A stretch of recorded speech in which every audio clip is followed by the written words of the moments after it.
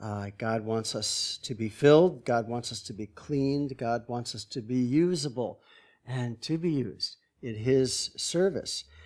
This was the plea and the picture that Jeremiah saw with God pleading with Israel in this very picture. We read about it in Jeremiah chapter 18. It says in verse 1, the word which came to Jeremiah from the Lord, saying, Arise and go down to the potter's house, and there I will cause thee to hear my words. Then I went down to the potter's house, and behold, he wrought a work on the wheels.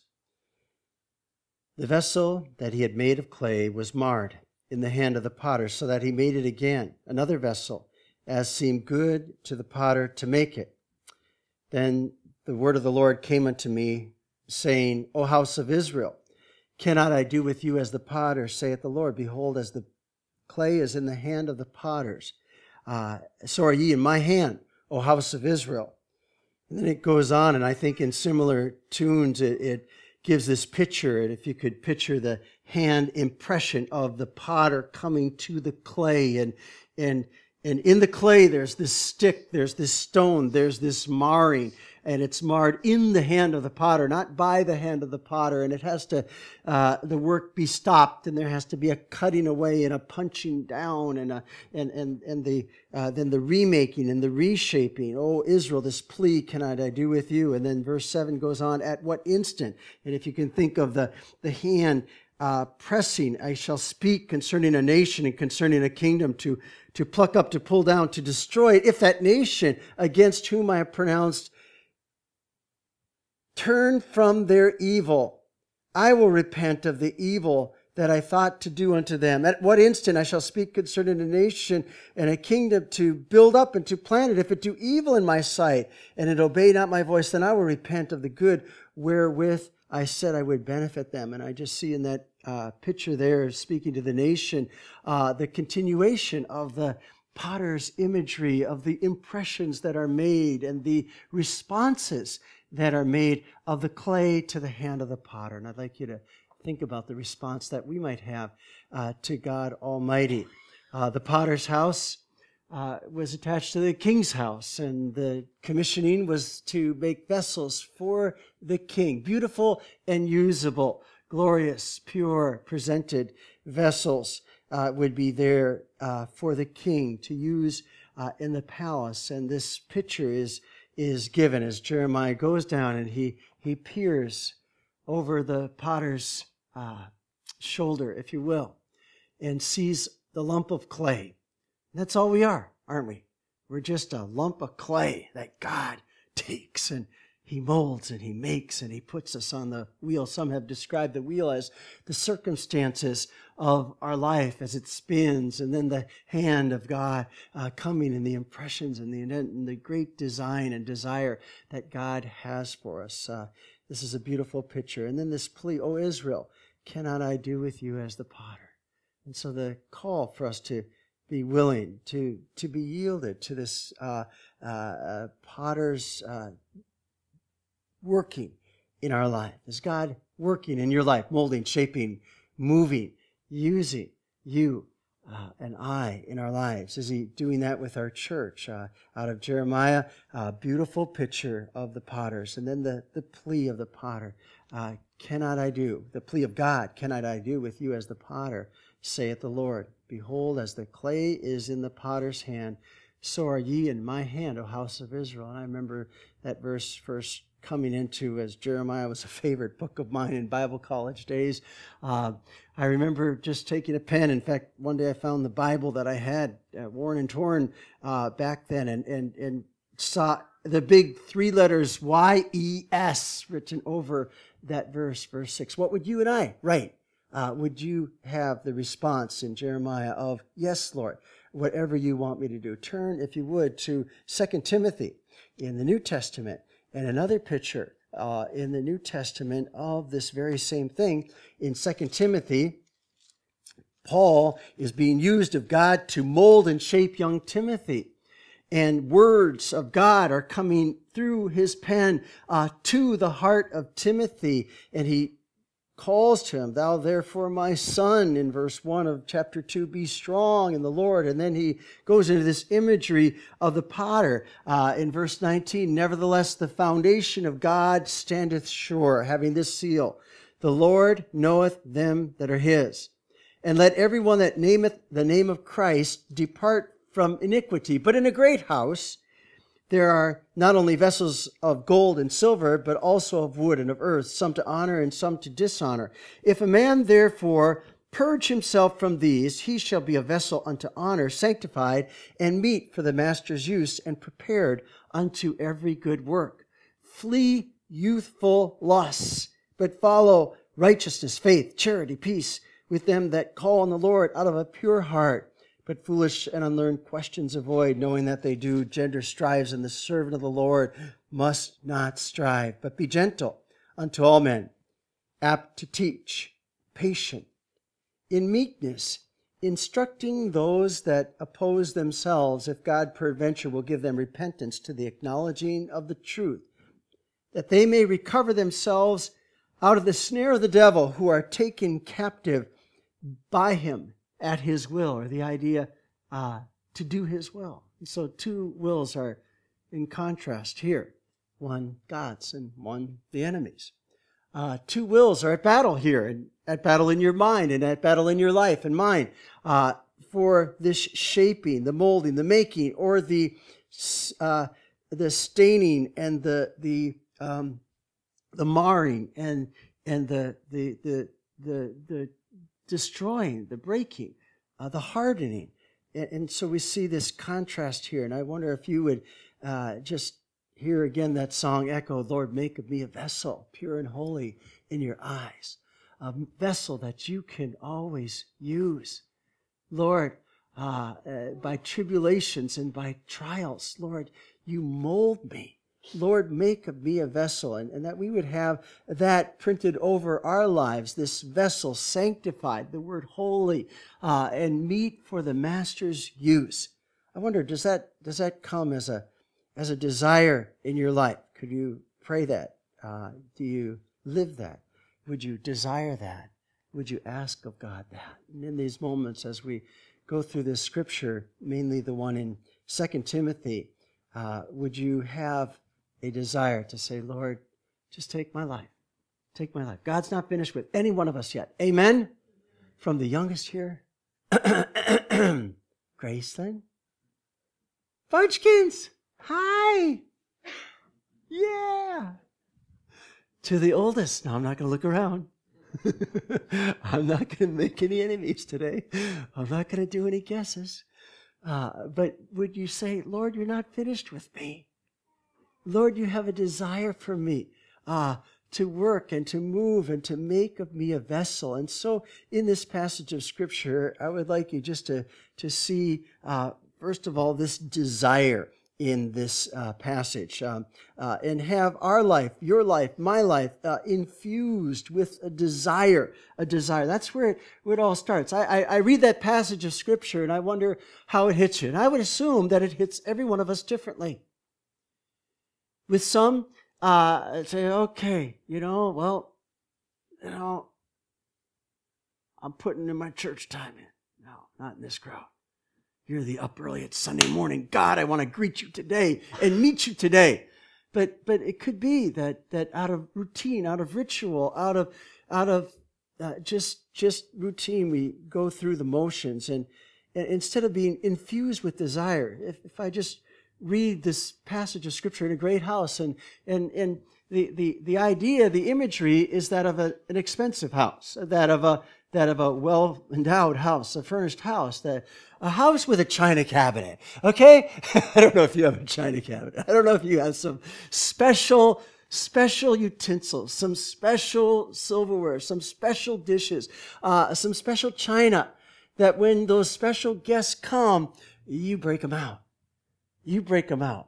Because there is a special use today that is more than the ordinary. It's more than the common. It's something that is a highlight day, and we're going to break out the best. And I wonder if that imagery could could swell in our minds. There's a vessel unto honor, an honorable vessel. This goblet, this golden, this precious, this fine, this special, this expensive, this valuable. This is in a great house. But there is also vessels unto dishonor. There's common vessels. There's filthy or dirty or dishonorable vessels. Some for the fine meals, others to take out the garbage. Okay. Now, if you took the garbage can and put it on the dining room table for us to eat the soup out of, you'd say, you better have cleaned it well. You better scrub it up. And so this progression from the dishonorable to the honorable, that's in this passage of Scripture. But I would trust there's a pricking of desire. Lord, let me be that honorable vessel out of this New Testament passage. Lord, let me be sanctified and set apart and used for your honor and glory. Out of the Old Testament passage, a big Y-E-S. Lord, cannot I do with you as the potter, saith the Lord? Behold, as the clay is in the potter's hand, so are ye in my hand, O house of Israel. That God has a purpose, God has a plan, God has a desire, God has a design for us. He wants us to be beautiful, and He wants us to be usable. But in a great house, commentary is made. There are vessels of different value. And there is a graduation of those vessels. And there must be a desire. And I wonder if you have a desire to be set apart. These are utensils of various kinds. They're that for use, not just for show. Some of honor, some of dishonor, some repulsive, some for garbage and filthy waste, some as treasure, some as precious. And so we have this treasure, Paul's taught in other passages of Scripture, in earthen vessels, that the excellency of the power may be of God and not of us. It's not of us. The treasure is not the container. The treasure is what goes in the container. And the treasure is the gospel and the word of God. And God wants a usable container for the treasure. And that's you and I. And we ought to inspire and aspire to this. A desire to be set apart. This word is in verse 21. If a man will purge himself from these things, a cleansing process. There is a responsibility of the purging of yourselves. He shall be a vessel unto honor, special, honorable use. Sanctified, set apart is the idea. Meet for the master's use. Something set apart as holy and as clean. Now, maybe you have special cups in your house. I am a travel mug buff. And for a mug to graduate to my favorite mug, it takes quite a process. And in the invention of all mugs and travel mugs, there has been certain steps. None of them have hit the home run with a lid that can't be lost. I haven't found the detachable lid that reattaches that can make it through the dishwasher and safely. So I don't know if the perfect mug exists, and for me, going through and rifling through the drawer trying to find a lid for that mug. But I have a couple mugs that I've been given. One I stole basically because I liked it so much. Visiting, the dear lady of the house said, "Just keep it." I said, No. And she insisted. And so I made a prayer deal that I'll pray for her. She appreciated that. And for her husband, if I kept the mug. And I still have that mug. And it's graduated to special. But when somebody else uses it, and I go and am ready to find it and use it, and it's dirty, it's like, oh, who used my mug? Not that I'm being possessive or would be selfish in any such, but I'm just confession here. But there's a special set apart mug, and it's special. I'd like you to think of that as God desires to work in our lives and through our lives. Special, set apart. Set apart for God. Does that do anything to you? That God wants Steve to be set apart, and it's at Valley Farm, and it's in Center Valley and Saucon Valley or wherever that is you live off 378. It's special that God has a special set apart task for Ruthie today, and for Carrie and for Kimmy and for Mom, okay, and for Kay. And I'm just picking on a few on these sides, and I'll leave this side alone. But God has a special desire for you to be set apart for His use. And it's a vessel unto honorable. It's something that is in honor, maybe not by the world, in this world, but by God both now and forever. Honorable. Well done, thou good and faithful servant. You've been faithful. And you've been pure, and you've been holy, and you've been available, and you've been usable, and used by God and for God, sanctified and meet or fit, suited, ready for the Master's use, and prepared unto every good work, that in every type of situation there might just be this perfect fitting of the vessel to the situation for the glory of God. Does that well up any desire in your life? I pray that it would. That just the thought that God in eternity wants to break into time, into your day and your space and my space, and use you at Vacation Bible School to help with those art projects, okay? To use you, help you clean this church today and run a vacuum sleeper. Where? Yes, sweeper, sleeper. No, not a sleeper. Don't do that now. But to use you. To plug a few computer keystrokes and put it up on the net and see what happens. Okay. And just for the glory of God, that we would be used of God. And we'd have a passion and a desire and a mission in our life, set apart for God. If we would have this thinking in our mind and realize that there's a battle for this, that the devil has an agenda too. And he would love to neutralize that and poison that and pollute that and taint that somehow. In fact, he'd like to not only taint it, but to totally disqualify it from the Master's use and from God's use, and then employ and deploy in his own. And the enemy is present there in this passage of Scripture. And there's this fight and this battle going on. But God wants us to be set apart for Him. Set apart for Him. That we'd have an attitude and a desire in our heart that is filling and thrilling our heart, that I am set apart for God. Wow. That's a mission. Not only then set apart for God, but a desire to be set afire and to be used of God. To be used of God. A burning on and a burning, I would say burning out, but don't burn out. Okay. We are the wood that gives light. We are the vessel that is used up for the glory of God.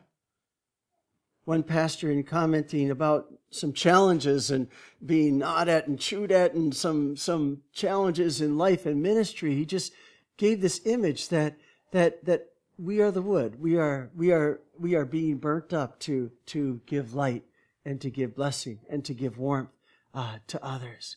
And so we're not the important part. The important part is not the vessel, though it's used and it has importance and is right. But the real importance is the juice that the vessel would contain to be drink.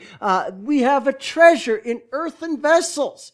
Nothing too special, nothing too valuable, but yet very important for the use is the special treasure inside the vessel. And so we need to be set afire in our heart to be used of God, prepared unto every good work. I wonder if you greet your Monday morning like that. Lord, use me today. Lord, let me be a blessing. Let me be a vessel. Fill my heart with passion and desire. Let me be a vessel, pure and holy. perfect in your eyes, useful to the Lord, something that is clean and purged and vigorously scoured because it's going to be used by the Master, something that is set afire to be used of God to give light. This is to be infused with desire. With desire. Right now there's a desire meter going on right now, you know? It's from ho-hum to sign me up. It's from, okay, you know, I believe it because I see it, but it doesn't seem like it's for me, to, Lord, today, take my life and use me. Lord, I want to be clean. I want to be holy. I want to be set apart, not for the world and for the flesh and for the devil, but to be set apart from all of that for you. And so it begins.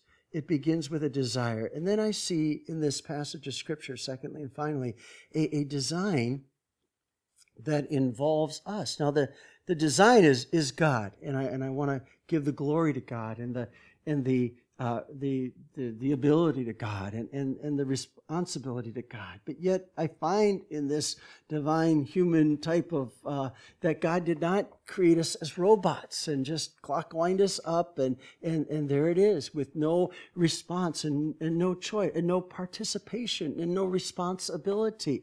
In fact, I'd like you to think about that word for a moment, if you would.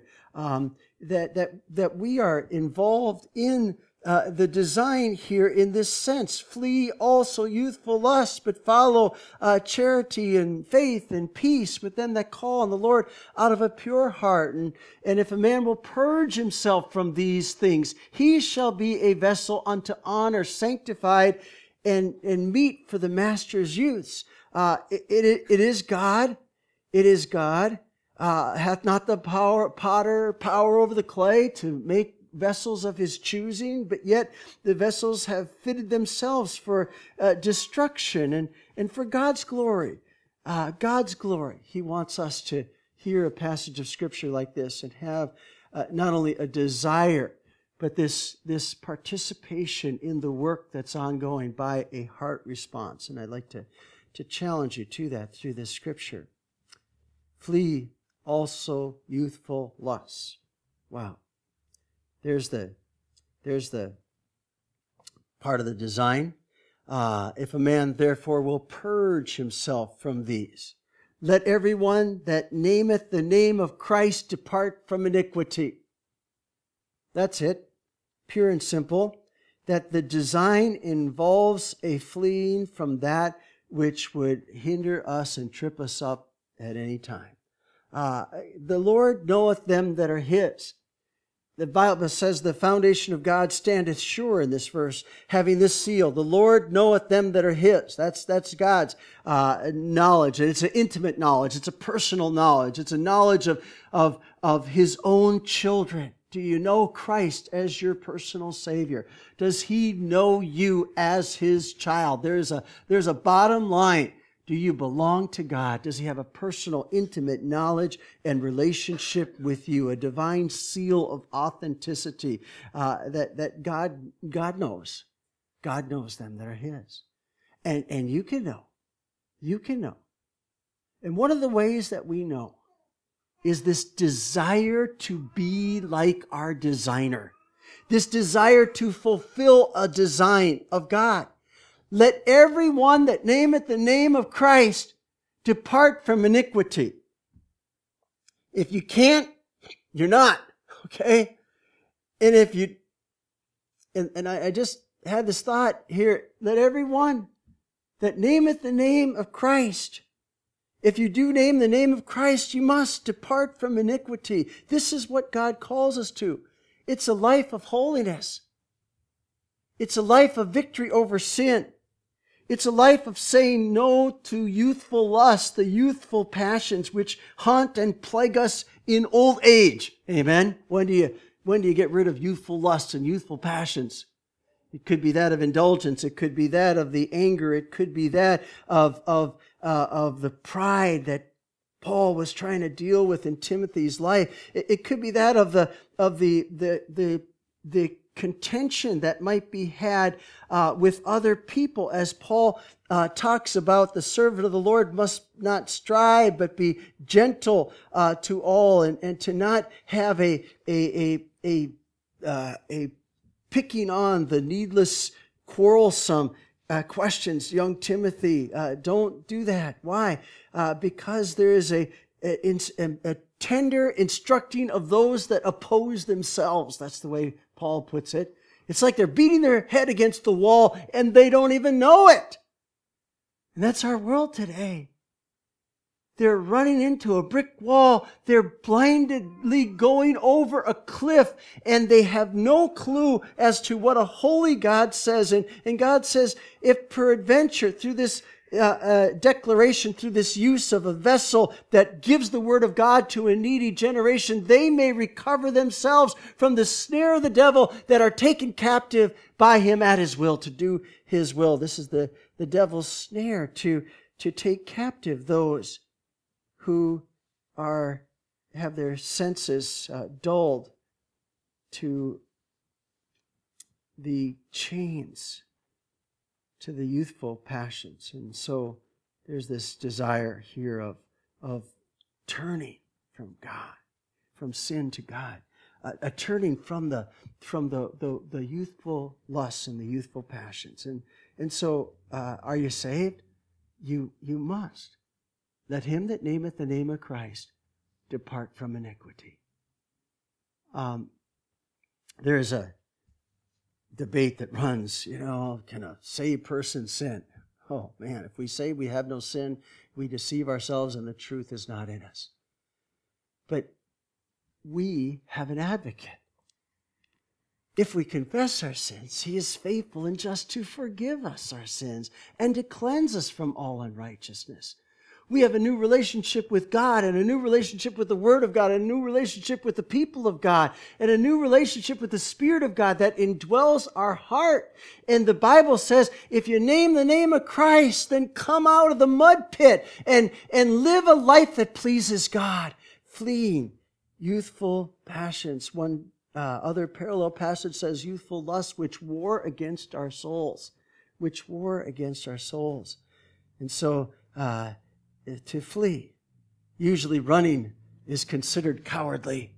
But I tell you what, it takes all the spiritual strength and all the spiritual grit that you can muster to run away from sin. It's not cowardly to run away from sin. It'll be the hardest, it'll be the toughest thing that you've ever done. But it'll be the right thing. It's hard to turn it off, to shut it down. It's hard to say no. It's hard to not feed it. The passions of youthful lust, which war against our soul. The temptation that takes courage and action to remove ourselves, even physically, to not feed and fuel the desires that would dictate our lives. To Timothy, it might have been that of contention or favoritism, of egotism, or of sexual indulgence, or whatever types of pride or anger that might have come in. It could be anything that could engulf a young child, and it's fun watching children, isn't it? Oh, wow. You see yourself. It's funner being a grandparent, to just be able to hand them back to the parents and see them, we never had to teach them how to be bad. I don't know. And you see that little anger tantrum, and in that anger tantrum fit of that little kid is the murderer, the robber, the rapist, the thief, the unruly person, uncontrolled and unbridled, uncorrected. And oh how they need the restraint and the control, the discipline, the character, the molding, the shaping. And God says for us at any age to flee youthful lusts, which war against our soul. And so God is simply stating that he cannot use a dirty vessel. He cannot use a vessel that is unclean. You don't want to? You don't want to drink from it? There's probably a few germ freaks around here. Probably. and I have this little signature on my water bottle. And it's the G, and then I make it into a P. And so it's G-PA, all in one little thing. And we have a thing at our house from my wife who has thrown away too many half-used, three-quarter-used. She's thrown away too many. and she says, please put your name on the cap. Please put your name on the cap. Now, I'm not a big germ freak, and the thirstier, the hungrier I am, the less I'm sure. And in a desert, we'd forget it all. But just, is it mine? There's a difference between this bottle that I know is mine because I opened it today and I put this on this morning in pink here. And there's a difference between this one and the one that's probably mine, but I'm not sure. It was left here last week, but I'm not drinking it. And if we, to any degree, have that sense in us, could we think about a holy God for a moment that has this great design, and he has a greater desire than you and I have towards this, towards you and I being a separated holy vessel unto the Lord. But there's a part that we have, and it's a part of flee youthful lusts, which war against our soul. It's if you name the name of Christ, well then great. But that's not it. Oh, I'm saved on my way to sin. Oh, I'm eternally secure. Don't flaunt that. By the grace of God, we are not saved by our works, but we are saved to work for the Lord, and we are saved to live a holy life. And God wants us not on a shelf, if you will, useless, but he wants us involved and used in the work of God as a clean and holy vessel unto the Lord. It involves the gumption, it involves the heart, it involves the desire, it involves the details of fleeing the youthful lust which war against our soul. And it's the plain and simple statement that God cannot use a dirty vessel. And he wants us to be clean before him.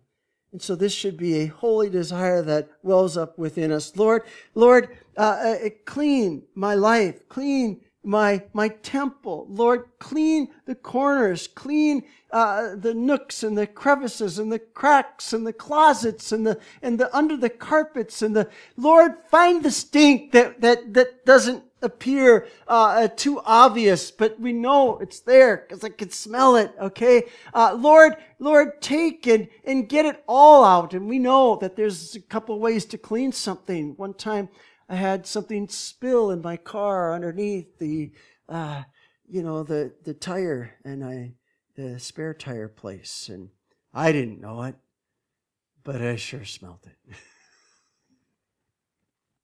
At one time, this is Subi 1 or Subi 2, but it had sat for a while, and it was, and I just said, where? This is enough is enough. And I took out the seats and power washed this thing. I drilled holes so that it would drain out whatever in the future, and just finally got at it type of thing. It's when we clean the vents and the filters and the drains and the lines of our life that God really wants to bless us and use us. And I wonder if there's a desire, because there certainly is a design, and the design then involves us, and it involves us fleeing, and there's this promise that he shall be a vessel. But I'm glad it's not just negative, and this is a negative part of the message. But don't miss it. Don't miss it. Put on your running shoes, Joseph, and flee the temptation. How do you get victory over sin? Don't feed it. Starve it. Can people really change? I open my Bible and put a capital Y-E-S. Yes, they can. God can grant victory over any sin. But He wants us to put on our running shoes and not feed the desire. But our life cannot be in a vacuum. It can't be just, you can't do this, and you can't do this, and you can't do this, and you can't do this. That's not the way God designed a Christian life. He designed it to be in a positive following after God. Follow righteousness. Follow faith. Follow charity. Follow peace with them that call on the Lord out of a pure heart. This is the positive. What does God want me to be doing? He wants me to put one foot in front of the other in a righteous path. He wants me to put one foot in front of the other in building my faith. And faith cometh by hearing, and hearing by the what? By the Word of God. And so I should expose myself time and time again, Sunday morning, Sunday night, Monday morning, Monday night, to the Word of God. Follow after charity, the showing of love, and follow after peace. And do it with somebody. Who's that? People that call upon the Lord out of a pure heart. And you're not the only one on this journey. And we need each other. Oftentimes on a Sunday morning, I'll get a text, go get them, preacher. No, it's not like that exactly, but it's something like that. It's something from a fellow pastor saying, praying for you today as you walk into that pulpit. Praying for the power of God, praying for the Spirit of God to take the Word of God and work in your life today. And we're following God, not in a vacuum, and it's not alone. It's not alone. And we need the encouragement of one another. And God puts us in a family of believers, and He calls it an assembly of believers, a local church. And it takes a family of God to be raised for God. Oh, how I thank God for the influences of other Christians on my life. I thank God for the influence of you on my life. I pray that I thank God for the influences of you on my children's lives and now my grandchildren's lives as they see your smiles and they hear and feel your love and encouragement. What a blessing that is. Incalculable blessing. Follow God, follow faith, follow love, follow righteousness with those that call upon God out of a pure heart. And you're not the only one that needs to, and you're not the only one that's doing it, and you're not the only one on this journey of the narrow way. So let's go forward together. Let's go forward together and follow God. And so this is, make of me a holy vessel. Is there a desire? Maybe our desire meter is at zero level because we don't really know the program. In fact, we haven't met the author. We haven't been placed, if you will, out of the miry clay onto the wheel of the potter's wheel in the master potters. And that placement, I just look at the digging and taking us from the miry clay as the salvation of our soul. That God saves us and He takes us then and places us on the wheel. Salvation isn't it as far as the end and the all in all. It is the beginning of the work. Amen? But it's an important beginning. And we'll never have a desire and we'll never fulfill this design if you're not having a beginning where you know Christ as your personal Savior from sin. And He lifts us from that miry clay. Sets our feet upon a rock. Establishes our going, puts a new song in our heart. And then I wonder if we could just then not only then be saved and know Christ as our personal Savior, but be excited with desire and design involved in this potter's wheel going on. And oh, that hurts, and oh, that bends, and what's that water? Well, it's because I'm so hard, and I don't want to look and be forced into, pressured and put and turned into this, and we trust an all-wise potter who's got a great design and great desire, even greater than ours for us. And he knows the beginning from the end. And he molds and moves and shapes and makes us uniquely and specially a vessel for his honor and glory. And at the end of it all, we say amen. And we just say, here, my Lord, yes, do with me as the potter does with the clay.